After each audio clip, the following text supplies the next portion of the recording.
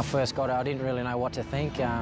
First thought was, hopefully I kick it, and then the second thought is, if I miss it, am I going to let my teammates down? And probably one of my worst years I've had at the club, and it really took its toll physically and mentally. Didn't really enjoy my footy, didn't enjoy coming at the club, and once that kind of stuff happens, it's a really scary thing to have, and it's a distant memory now, and 2 years on, I'm really enjoying my footy again. Oh, what a kick!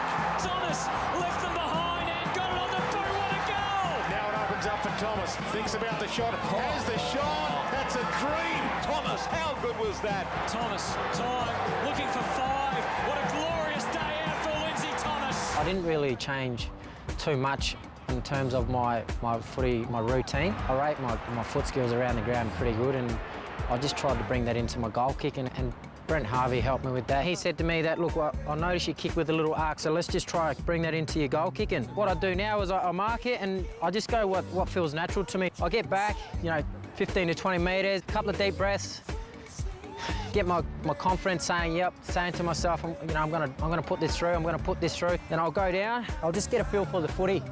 So I'll do this about 4 times, then I'll walk, and then I'll flick the footy once, get another touch, then I'll flick it again, and then when I feel comfortable, that's when I'll just start running and go through my goal. I'll still want to go through the footy, but I do go on more of an arc now, and the best bloke that does it probably is Buddy, and I did have a look the way he kicked the footy in. So instead of running straight, I tend to just go to the left, to my left side, and wanting to run through. So that's how I do it now, and it's working. It's a chance. It's a really good chance. That's a 10 out of 10. I want the footy in my hands anytime I can, and my teammates know that. So, every time I get the footy now, I'm 110% confident that I'm going to finish it off.